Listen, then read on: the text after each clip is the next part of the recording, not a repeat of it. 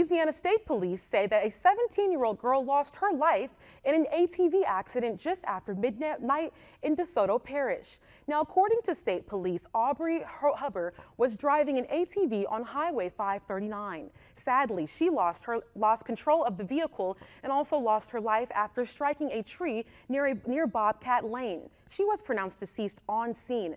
Now, another passenger riding with Huber was taken to a local hospital with life-threatening injuries.